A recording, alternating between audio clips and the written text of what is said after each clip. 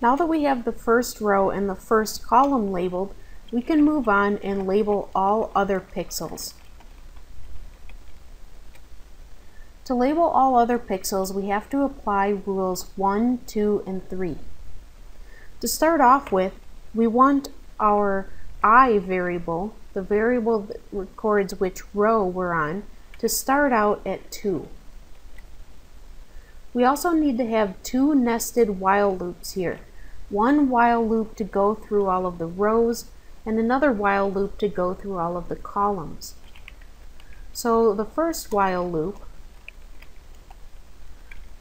will go until while I is less than or equal to the total number of rows, which here is 480.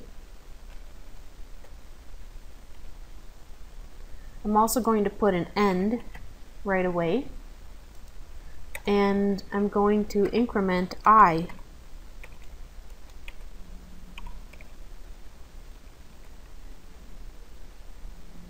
There's our loop that goes through all of the rows. Inside of this loop, I need to have another loop that increments through all of the columns. The column number will start out at 2, again, because we've already labeled the first row and the first column. And the while loop will continue while j is less than or equal to the number of columns, which is 640.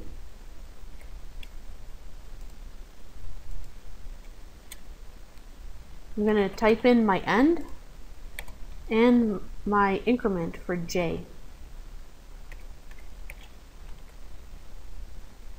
Now we're ready to apply these 3 rules.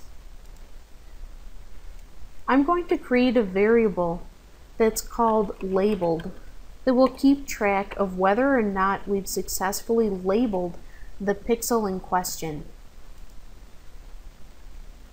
Rule 1 says that if the pixel to the left has the same black and white value as the current pixel, then the object matrix value should be the same too.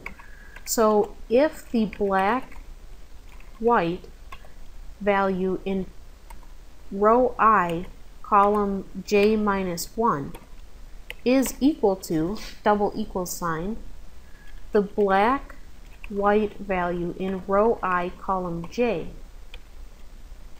then the object matrix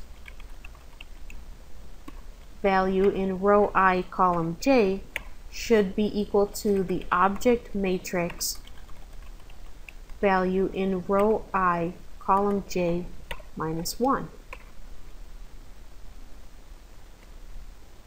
If we did go into this if statement, then that means we've successfully labeled the pixel in question. So I'm going to make my labeled variable be equal to 1 to indicate that the pixel has been successfully labeled.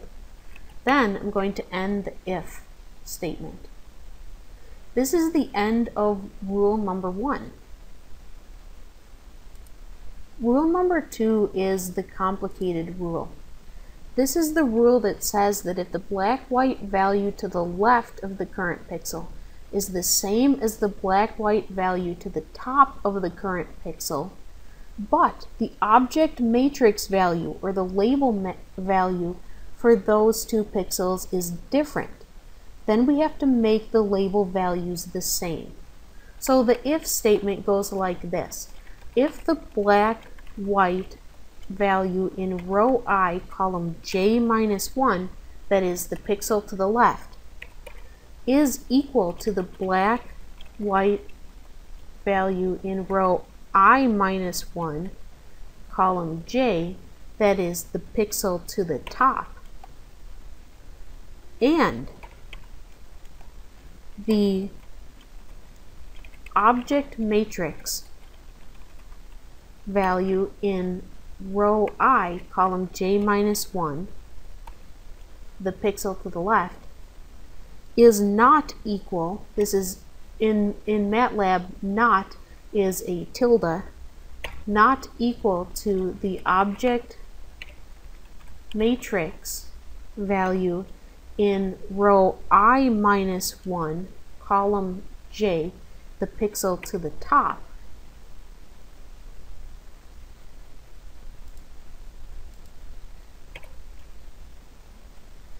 then we have to make the label for all three of these pixels be the same.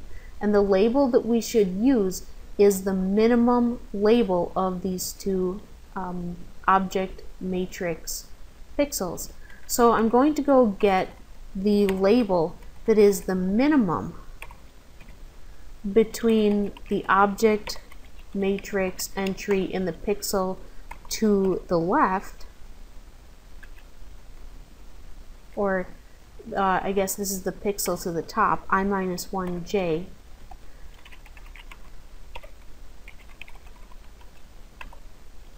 and the label number in the pixel to the left.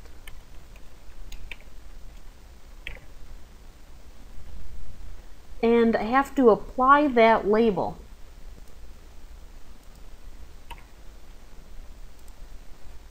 to all three of the object matrix pixels in question, the one we're on, the one to the left, and the one to the top.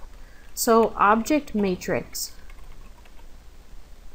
ij, the pixel in question, should be equal to label. And object matrix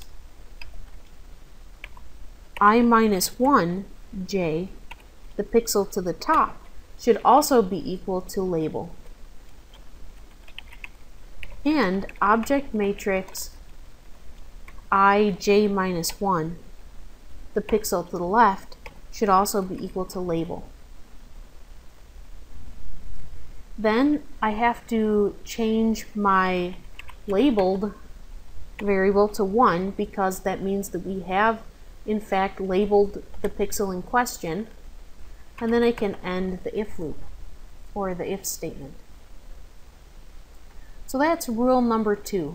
Rule number 3 says that if the pixel to the top of the current pixel is the same as the current pixel, then the labels should also be the same.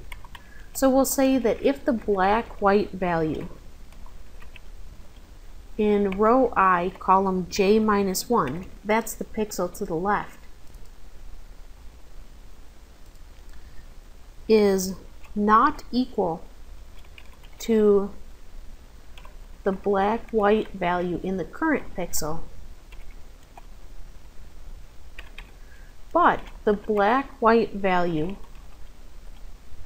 in the pixel to the top, I-1j, is the same as the black-white value of the current pixel,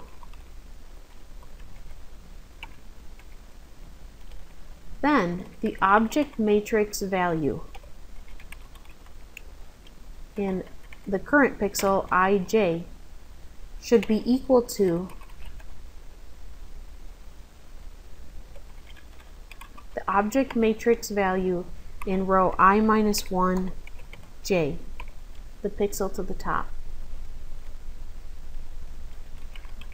And we should record the fact that the pixel has then been labeled. Finally, there's the possibility that none of these rules is applied and the pixel in question remains unlabeled. In that case, if labeled is still equal to 0, then the object matrix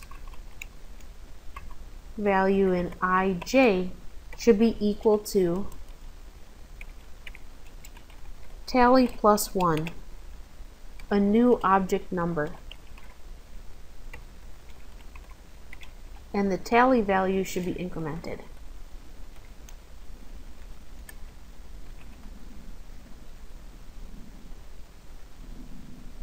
When you finish this code, run your program to make sure that you have no errors. If you have no errors, move on to the next video where we plot the result and examine what the results mean.